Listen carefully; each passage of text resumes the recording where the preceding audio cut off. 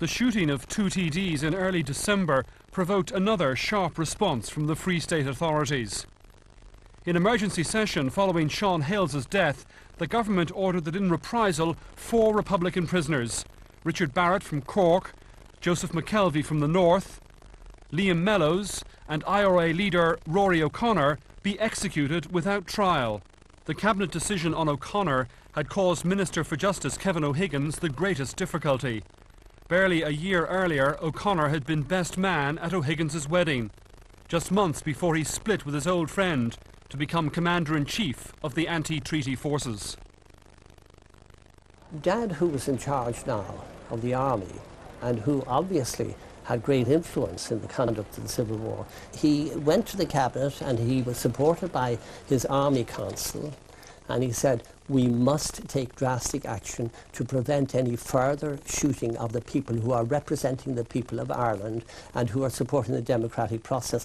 And it was he who influenced the cabinet to take out, quite illegally, to take out the 4 prisoners from Mountjoy and shoot them. Right up to the end of his life, he always maintained that it was the right thing to do. It was state terrorism. It was a repressive response. It was outside the bounds of legality. And I guess what they decided was the situation was so grave that they had to take this kind of action. And again, there is this sense that the government doesn't know whether it will survive. There's a real sense of fear and insecurity among government ministers about the ability of the Free State to overcome the rebellion and to survive. The key ministers were Kevin O'Higgins, Taoiseach W.T. Cosgrave, General Richard Mulcahy, Owen McNeill and his fellow Northerner Ernest Blythe, and Minister for External Affairs Desmond Fitzgerald. The decision they took was one they took out of a very strong moral conviction that if they didn't do this, the assassination of deputies by the Republicans might lead to the collapse of parliamentary government and to anarchy. That's not a justification of what they did, it's an explanation, because in living in their time, one has to understand how they approach these things. But he had never any doubts, I think, that it was the right thing to do. You may say he should have had, but that's your opinion. But he did not have any doubts that they saved the state by the action they took.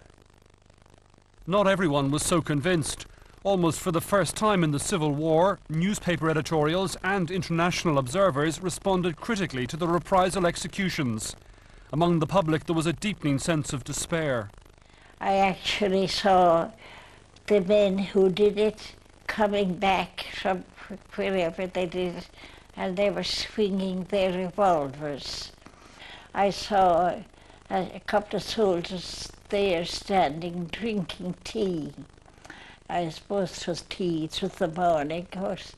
And a little way aside, I saw a soldier kneeling in the sentry box. Whoever he was, I suppose he knew the men who had been executed. And there was a gloom over the prison, or over the whole city that day. There was a dark cloud. I wouldn't approve of it.